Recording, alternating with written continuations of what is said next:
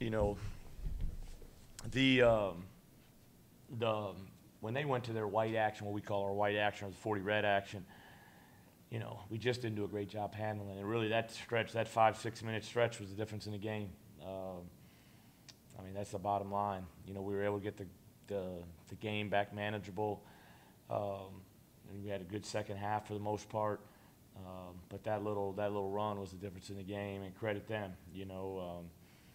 I think when they started pressing and changing defenses, made us make some more decisions.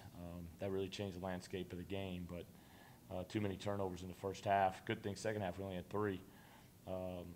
And then on the offensive end, when you look back, a lot of opportunities we had, we just didn't convert on. And so, but credit Texas, and we got to keep on keeping on and persevere and get ready for Tech. You have a question for Coach Prohm? Please use the raise hand button in the participant panel. Our first question will be from Travis Hines of the instrument. Hey, Steve, I guess can you give us the latest on Rashir? Yeah, probably out tomorrow for practice, but we wouldn't do much anyway tomorrow. Tomorrow will be more of a film and walk through the corrections from Texas and walk through Texas Tech. And we won't be in the gym but an hour between film and walkthroughs before we get out of town. And so, he won't go tomorrow. And I think he's, probably questionable, doubtful again for Thursday. Is it a high ankle or just a regular ankle sprain? Or what's I think it's not, talking to Vic a little bit, and I don't want to talk too much about it because I don't know the exact details, but it's partly an ankle sprain, but it's sprained around that area, you know what I mean, around behind the ankle and foot, and he's just having trouble walking on it right now, and so they're treating it as much as they can. He just, he wasn't able to go tonight. You mentioned the turnovers kind of dissipated in the second half. Yeah. In that first half, you guys had some that obviously seemed pretty unforced, especially some of those passes. Just what was his absence felt in that area tonight? Yeah, well, I mean, that's the one thing. Now, we are small with that group out there, and it's first time that group's probably felt that. We've always done a really good job against Texas with the 40 red when they're on the ball. Unfortunately for tonight, the first 2 times against it, we turned it over, and then in their 3/4 court pressure, we just didn't get to our spots. And like I said, it's more of a passive press. They just trying to take time off the clock, but we were just too passive, too slow, and then our decision making wasn't very good in there. And the second half, I thought we did a better job. I think once we understood what we were looking for, and play with a little bit better pace. But that, at the end of the day, that was the difference in the game. I mean, you take those 5 6 minutes out, it's an even game, or we're winning. What, with 2 games left in the regular season, what areas or reasons for optimism do you see that you guys will be able to get a win? I mean, the biggest thing is because I think we're you take those 5 minutes, we're doing some good things down the stretch here. Obviously, the league's very good. We got good teams in our league. We're on the road for these next 2 games. Obviously, Lubbock's a tough place to win, but it's a place that we've gone down there and played well and had success. I think they've only been beaten down there, 12 or 13 times the last 5 years. We beat them twice, and so, we got to go down there and be really confident. We're doing some better things right now, but like I told the guys, man, life is tough. This is tough going through this, but man, there's a lot of blessings in our lives too, and we got to make sure we understand that, and we hold on to that and make sure we appreciate those blessings, because you gotta be, like I always say, you gotta be humble through success. You gotta be humble, when you struggle. You gotta continue to learn, but we gotta go down to Lubbock like we did 2 years ago, where it was, hey man, we're going down there. We're gonna be as dialed in as we've ever been, and we're gonna play really well and give ourselves a great chance to win. Thank you. Our next question will be from Randy Peterson of the Des Moines Register. Go ahead, Randy. Steve, when you took Solo out with 28 seconds to go to give him his due, you walked over to him and said something. It looked like you had a kind of a cool moment. What did you say to him?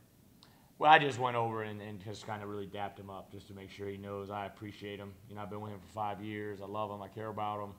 I want him to do extremely well. Like I texted before the game on senior night, we've had a lot of great moments, whether it's championships or tournament wins or great road wins. We've had a lot of great moments together. And so, You know, I really appreciate the fans. Obviously, it's an unusual circumstance of fans this year, but the ones that were here, you know, especially with the season we're having, to be very, very generous in their energy and support of him when he came out, because he fouled out at the end there, which worked out perfect. But I just went over there and gave him a little pound just to make sure he knows I love him and care about him, and I appreciate him. Thanks, Dave. Yep. Our next question will be from Michael Swain, Cycling Alert 247 Sports. Go ahead, Michael. Hey, Coach, just wanted to get your opinion on Javen Johnson. Came back into the starting lineup and had, took him out early, but had some good moments there, at least late in the first half. Yeah, well, he got off to a slow start, and to his credit, he got back going. We need him dialed in because you're playing Texas and you're playing Greg Brown at the 3 and Kai Jones at the 4. I mean, they're long and athletic and active, and we need guys like Javen to be athletic and have great activity. But I thought, once he got through that first 5-10 minute stretch, I thought he really bounced back, and he's finished at 13 points, 5 assists, but too many turnovers when you look at the stat sheet. And then I think, 8 for 28 from 3. I bet we missed a lot of really good opportunities there. We missed some opportunities, some layups and things that against a team like Texas you got to convert. Our next question will be from Matt Billings at the Iowa State Daily. Go ahead, Matt. Steve, when you mentioned earlier about how you guys are doing a lot better things down the stretch here in these last couple of games, but you're not getting the wins. That was something that George told us a little bit ago, was that, at a place like Iowa State, being close and having these good stretches, it's fine, but it's not good enough. What's kind of your, I guess, either response or feeling on that, just in terms of maybe close isn't close enough? No question. I mean, it's unacceptable. I mean, we all know that. I know that. I've been here 6 years. I know the history of this program is as good as anybody. This program has, been a part of great NCAA tournaments runs. This program has, got great guys playing in the NBA right now, former guys. We've got guys successful all over the world right now, whether it's professionally, business, coaching. Done a lot of really, really good things. And so, yeah, it's unacceptable. I mean, yeah, you can talk about being close and getting better, but the bottom line is this program is expected to be in the NCAA tournament. It's expected to go to Kansas City next weekend, and we're the defending champs because it got canceled last year. It's expected to go down there and make a great run. It's expected to be in a tournament. It's expected to be, a tradition-rich program with great people and great personnel, and no question. I mean, the losing is unacceptable. I understand that more than anybody. And we'll finish up with Zane Douglas from the Iowa State Daily. Zane, unmute yourself and go ahead. Hi, Steve. You talked about the first half turnovers and then kind of how it improved from like 14 to 3 in the second half, and then also that 5-minute run.